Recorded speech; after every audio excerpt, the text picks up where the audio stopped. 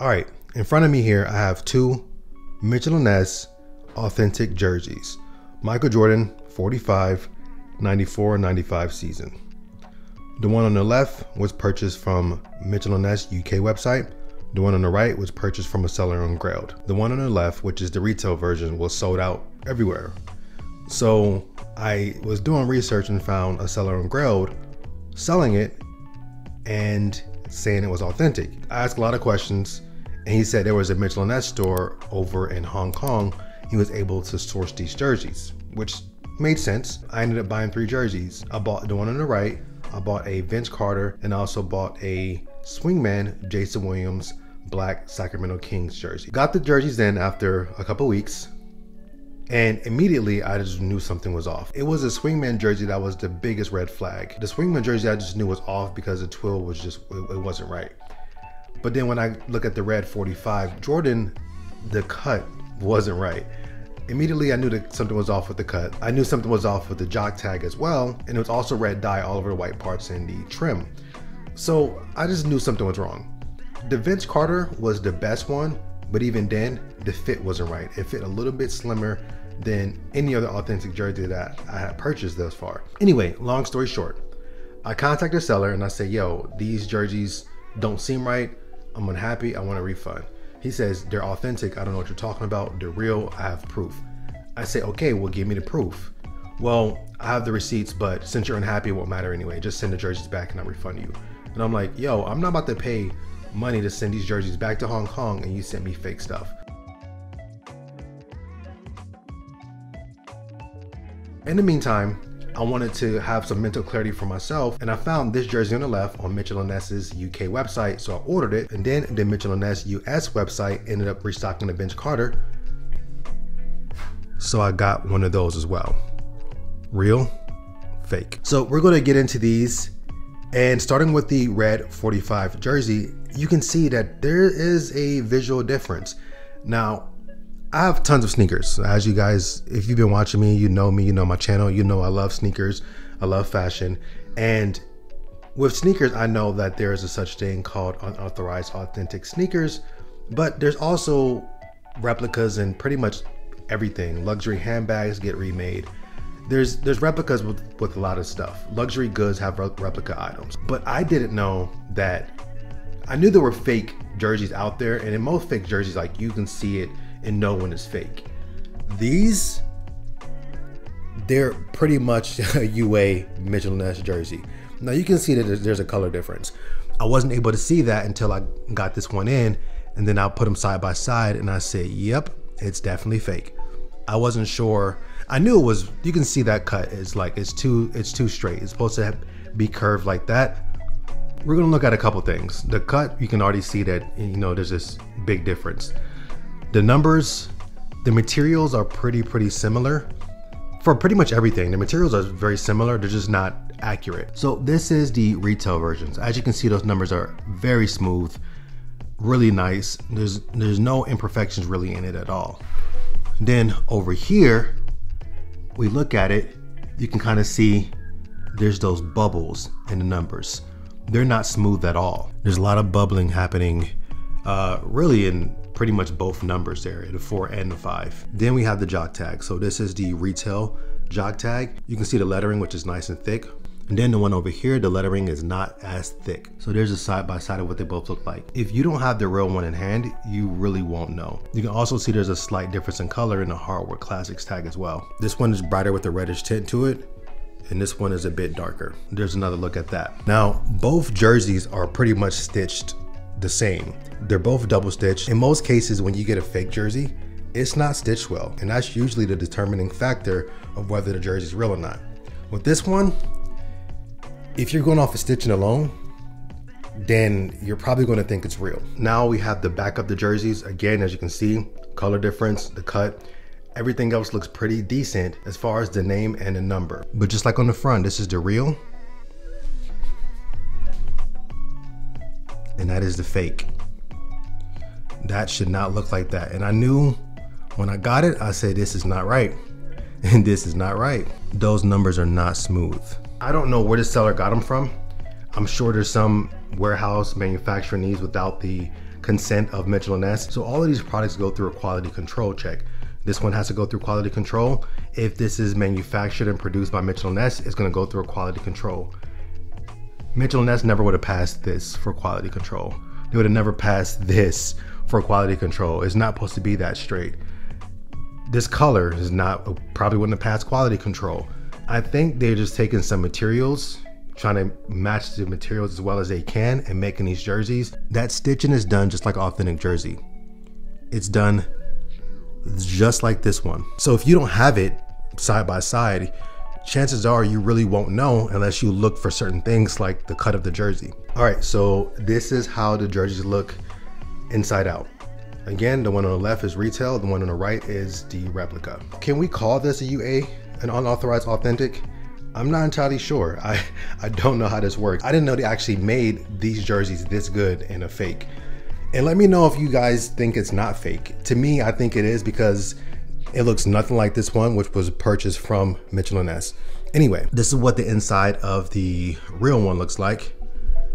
And this is what the inside of the other one looks like. I don't even know what to call it. But I will say I do have jerseys from Mitchell & Ness that look like this, where you can see the double stitch opposed to this. You can see the difference there, and really the main difference is like this just still has the backing in it. It wasn't fully ripped off, and then that one is fully cleaned. I do have jerseys from retail Mitchell & Ness that look just like that.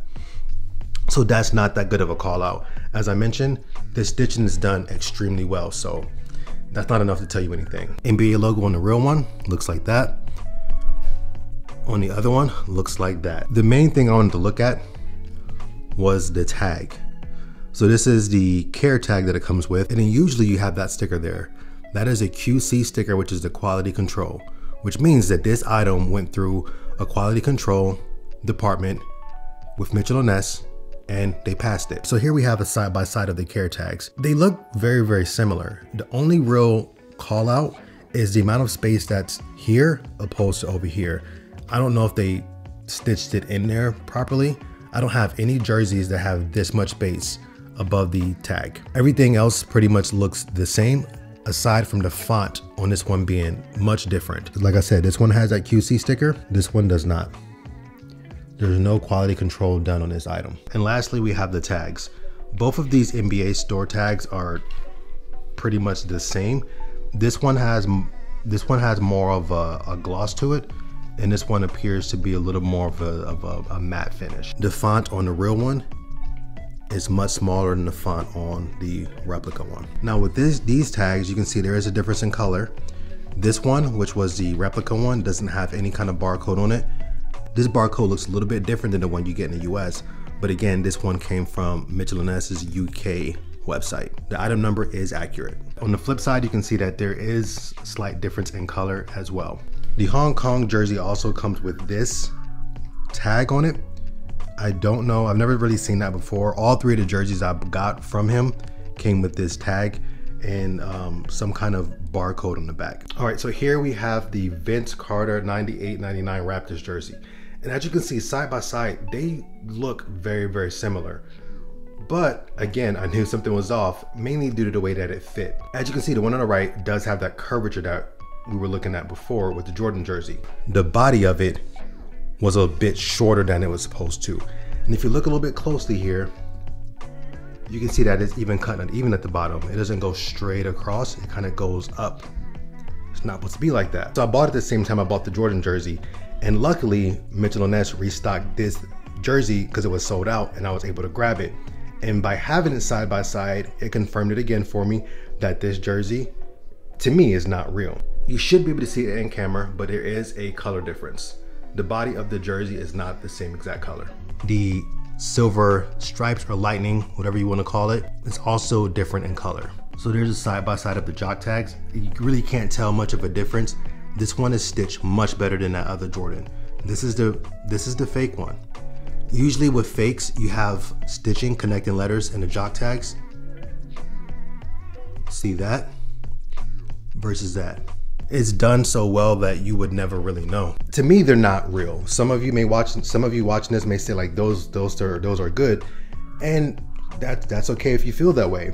To me, I know after buying so many jerseys, I know what it's supposed to look like, know what it's supposed to fit like on my body, and this just didn't do that. Be careful when you're out there buying these jerseys if you're interested in buying them. If you're buying a jersey and you know it's fake and you want to buy it anyway, that's perfectly fine. I'm not going to knock anyone for buying something when they want to buy it. It's what you want to spend your money on.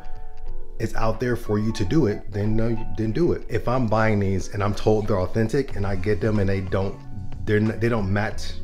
meet that criteria of authenticity, then I have a problem with that. I was even leaning towards keeping this one because I thought it could have been legit until I got this, and I was like, nope, it's not right. The color's off, the fit's off, it's just not right. Before I flip it inside out, one thing I noticed really just now was that the outline on this replica one, the black outline you can see there, it's a little bit thicker than the retail. This is the stitching on the retail versus the stitching on this one. So you can see a difference there in the color of the thread. This is a retail and we have that QC sticker there, as you can see. And of course, this one, there's no QC sticker on there at all. And just like that Jordan, there's more space up here. Now this one does have a little bit of space as well, but not as much as the other one. All right, so that was my breakdown of the real versus the fake. And I'm calling them fake. I guess you can call them unauthorized authentics. Again, I've never seen any fakes look like those. So let me know what you guys think down below in the comment section. Do you think those are legit? I personally don't. I think they're the best fakes I've ever seen. There are different qualities of fakes. I've never seen, as far as jerseys, I'm kind of new to this whole jersey buying thing, especially when it comes to Mitchell & Ness. I've never seen any jerseys look the way those do, as far as quality and not be authentic, retail authentic. But again, that's my opinion. Let me know down below what you guys think. My advice, stay away from any seller who is stationed in Hong Kong selling Mitchell & Ness jerseys claiming that they are 100% authentic. Don't buy. And if you're going to shop on Grailed, this is a seller. I'm going to put his information right here on the screen. Do not buy from this seller, because he was even rude when I said these aren't authentic. A very rude seller. They are very manipulative. Do not shop with them. His selling name is, I think, is like Basement Warehouse. There are even reviews from people who bought jerseys who said the jersey is perfect. Not everyone's going to know what to look for. You can buy this jersey, get it in, and think it is 100% legit, because you won't know any better, because the stitching, everything is done well, except for the details that I pointed out to you. But anyway, that is my video. Again, let me know what you guys think down below, and I'm gonna catch you guys on the next one. Peace.